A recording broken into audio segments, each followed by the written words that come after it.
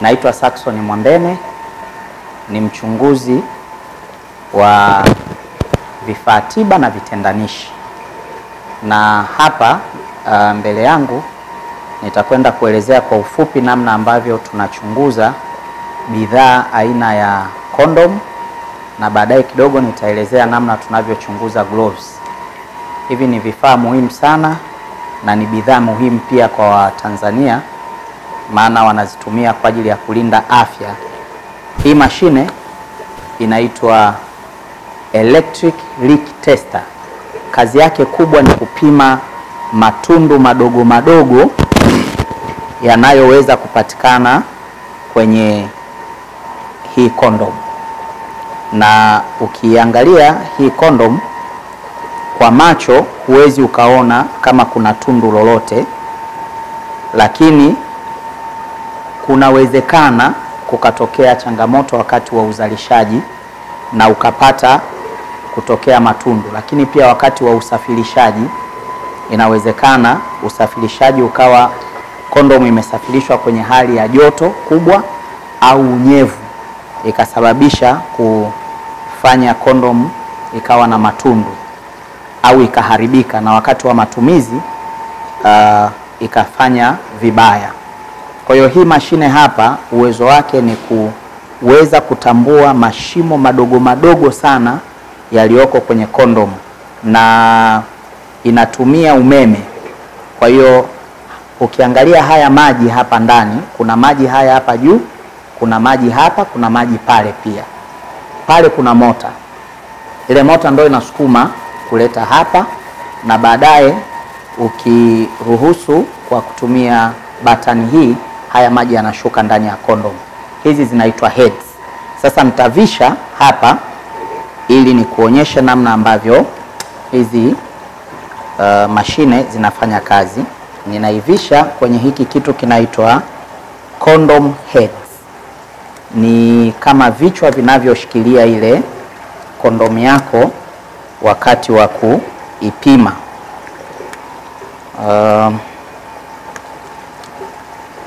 Kama nilivyosema, hii inaitwa electric leak tester. Inaweza kupima kwa kutumia umeme. Haya maji yana chumvi chumvi. Ile chumvi ni kwa ajili ya kurahisisha.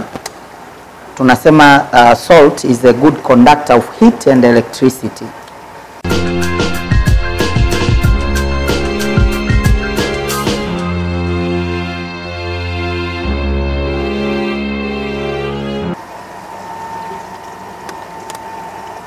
Kabla sijaruhusu maji yashuke hapa, ni kuelezea kwa kifupi. Haya maji yakishapanda hapa juu, haya maji yanaingia kwenye tenki hili, yanakuja hapa juu. Nitakapo press hii go button, haya maji yataingia ndani ya kondom. Kuna node hii hapa. Hapa inapitisha umeme ambayo inafanya haya maji yote yawe katika umeme. Lakini pia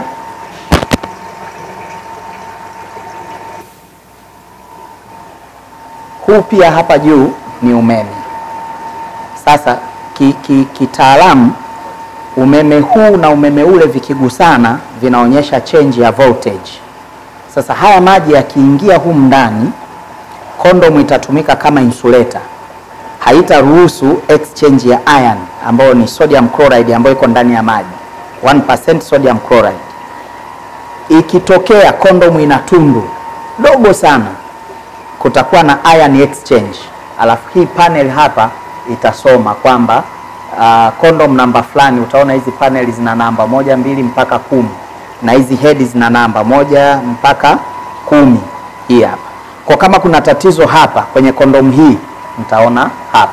Kama kuna tatizo kwenye hii namba 9, mtaona namba 9. Ikiwaka green hakuna tatizo. Ikiwaka yellow maana yake kuna tatizo. Nitaichukua hiyo condom kulingana na standard zetu, nitaenda kuiangalia ina shida sehemu gani, umbali kiasi gani kutoka kwenye open end, alafu nitaijudge imefaulu au imefeli. Kwa hiyo hii mashine imeunganishwa na kompyuta hapa na ina software yake. Kwa kila batch itakayopimwa ni lazima ije iangaliwe hapa. Hapa tutaandika batch number ya hiyo bidhaa, tutaandika laboratory code number ambayo hiyo ni namba ambayo sisi ndio tunaitambua hiyo sampuli, tutaiandika hapa, alafu baadaye ndio tutaruhusu mashine yetu ifanye kazi. Tuko wengi wachunguzi, kila mmoja anayekuja kuchunguza anaingia kivyake. Sasa nachukua hii file name ndio ile lab code number, naandika training, alafu batch number naandika batch kulingana na ile sampuli ambayo ninayo kwa wakati huo.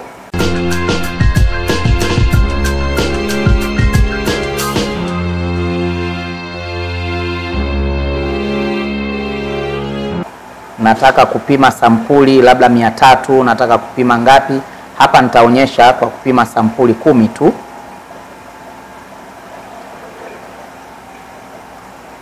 Utaona imemark kwamba technician au mtaalamu anayefanya ni fulani. Sample ngapi atapima? Tuna testi 10. Hakuna hata moja iliyoleta shida mpaka sasa, lakini sample zilizo ambazo hazijapimwa ni 10. Kwa baada ya kuruhusu hapa, naomba sasa tupime hapa mara moja. Maji yanashuka. Maji yanaposhuka, haya maji kumbuka yana chumvi chumvi, na tumesema hii na umeme, na yale maji ya ndani yana umeme. Ikishuka hapo sasa inaruhusu ion exchange. Kama kutatokea hiyo ion exchange, maana yake kondom fulani itakuwa ina tatizo. Imeshamaliza, inapandisha hizo. Baada ya kupandisha, mimi narudi hapa. Je, kuna yoyote ambayo imeonyesha njano? Sasa hizi zote tunaziona ni kijani, manake hizi kondom zote hazina tatizo. Kama kungekuwa na tatizo, manake ningeenda hatua inayofuata. Lakini nikishajiridhisha hapa, narudi huku pia, maana nimesema napima 10. Naangalia, je, kuna mahali popote voltage imesoma, yani kwamba kulikuwa na exchange ambayo mimi sijai notice kwa macho. Nitaiona hapa, inaonyesha hakuna voltage yoyote iliyosoma. Hiyo inamaanisha kwamba 100% hiyo condom imetumika kama insulator, hakuna tundu lolote. Kwa hiyo hapo nitasema kwamba sampuli hii niliyoipima haina shida yoyote, inafaa kwa matumizi.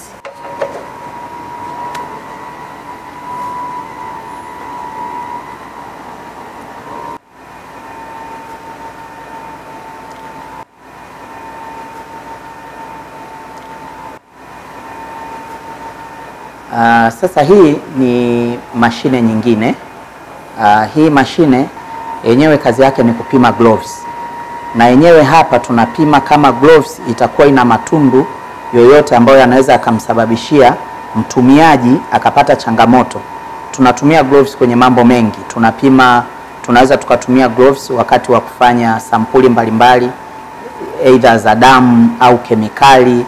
Wakati mwingine tunashika vimiminika vyenye sumu. Kwa gloves inatakiwa itusaidie. Lakini gloves inapokuwa na tatizo lolote, basi unapata changamoto kwenye mwili moja kwa moja.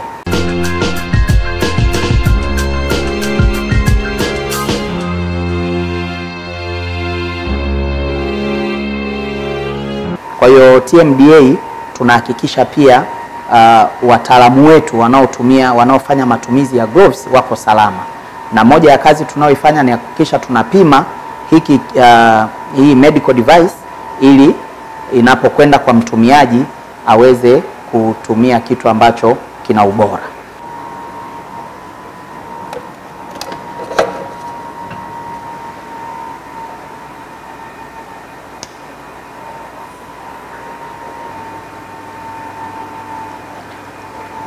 Sasa hii ni mashine nyingine.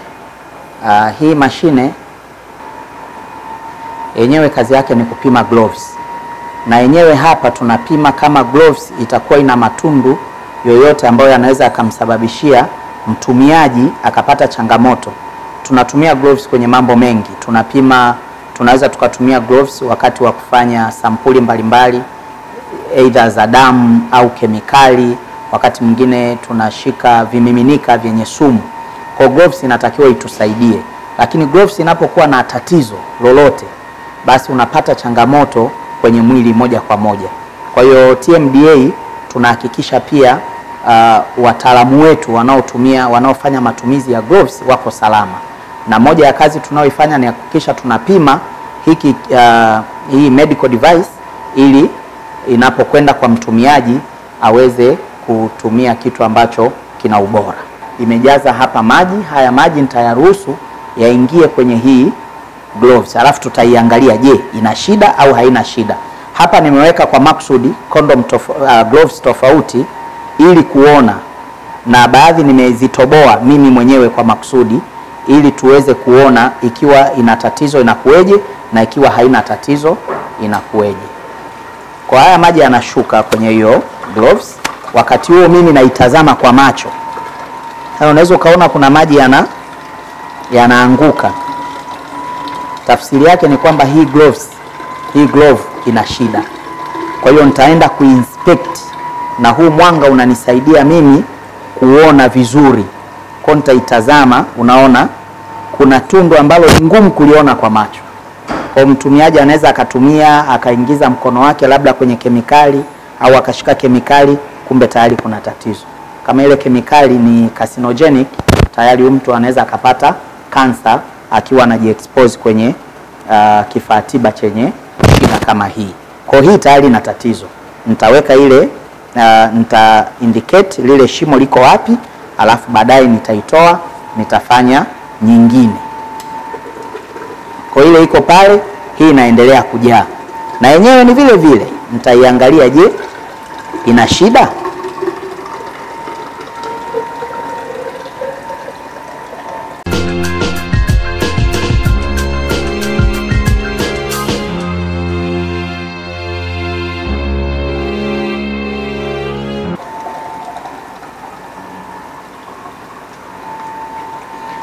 Unaweza ukaiona iko tight tayari vizuri, lakini sioni tundu lolote ambalo linatoka.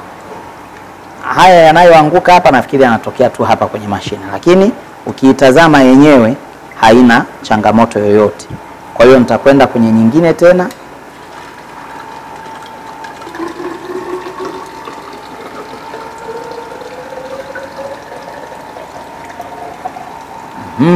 Na yenyewe nitaitazama, je, kuna mahali ina shida?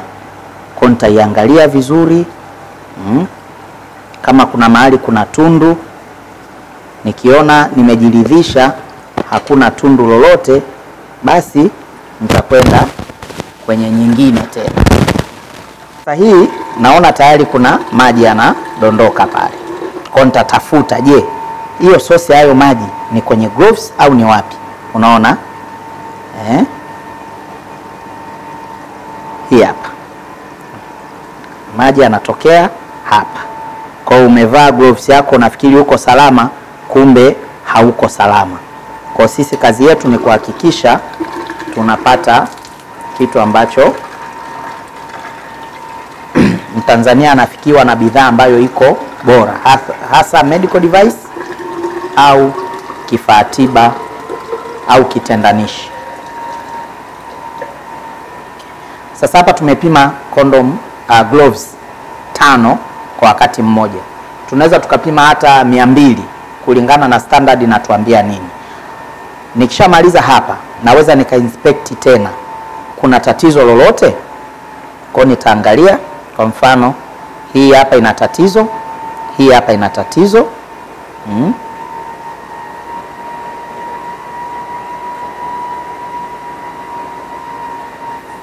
Hii haina tatizo, hii hapa ina tatizo, na hii hapa ina tatizo. Kwa hiyo kondom moja kati ya hizi 5 tulizopima ndio haina tatizo. Lakini kwa kawaida tunapima hapa, tunaweka batch moja tu, kwa maana kwamba sampuli zinazofanana au zao linalofanana, ili kuweza kujua je, sampuli hizo zina shida au hazina shida. Baada ya hapo naenda kwenye standard, tunaangalia ile standard inasemaje, ambapo pale tunapata specification, yani wenzetu walioandaa hizo ISO standards wanasemaje, zikifeli ngapi katika batch nzima inakuwa imefeli, au zikifaulu ngapi, zote zinakuwa zimefaulu. Kwa nikienda kule ndio napata kutafsiri majibu yangu. Hatutafsiri majibu kutoka hewani, tunatafsiri majibu kulingana na miongozo inataka nini, na hiyo ndio kazi tunayoifanya. Asante sana.